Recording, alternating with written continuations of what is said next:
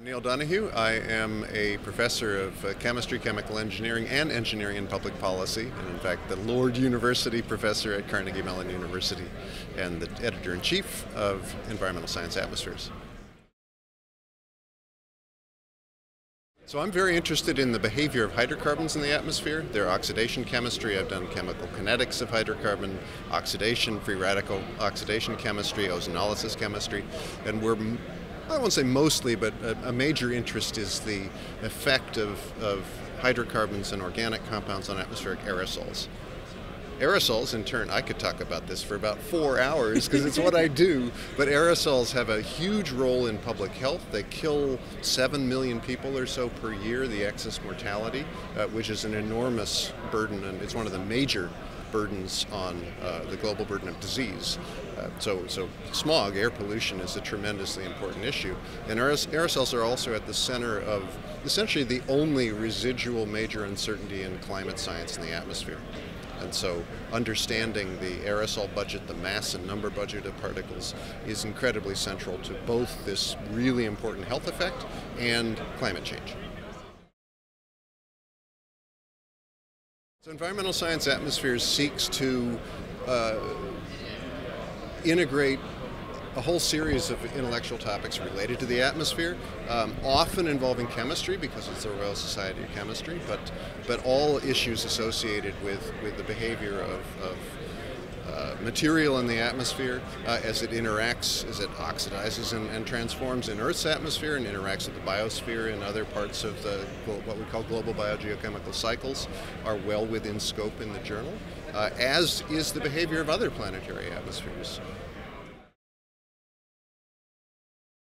It's always intriguing. The opportunity to start a new journal is exciting. The Royal Society of Chemistry certainly is a notable society, and so it was an honor to be able to take on that position, and so to try to craft a mission for a journal, given just the explosion of publications and literature, to try to craft a unique mission and a unique niche for a new journal is an interesting idea and an interesting challenge.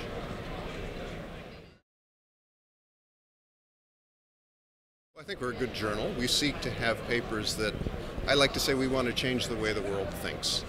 And that could be a narrow set of people and working on for just intellectual curiosity on an interesting problem, and those papers are going to change the way that group thinks, or it could be the entire community interested in aerosols and public health.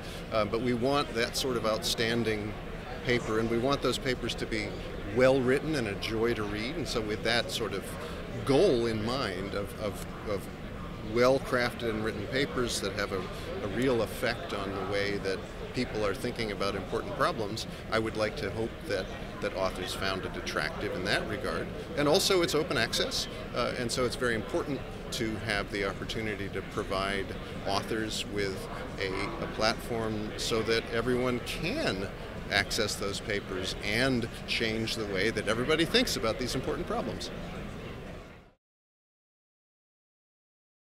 So we've had a number of initiatives to bring in papers and to attract authors.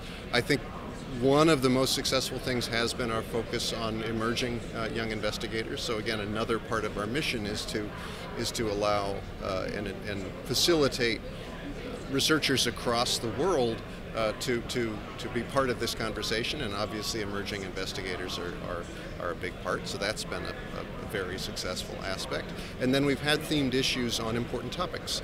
Some of them relate to what I already described, so aerosols and health, pollution in megacities, but also intellectually interesting topics, like brilliant light sources, so how you can use new tools of chemistry or analytical chemical physics to bring to bear on the sorts of intellectual questions we want to address.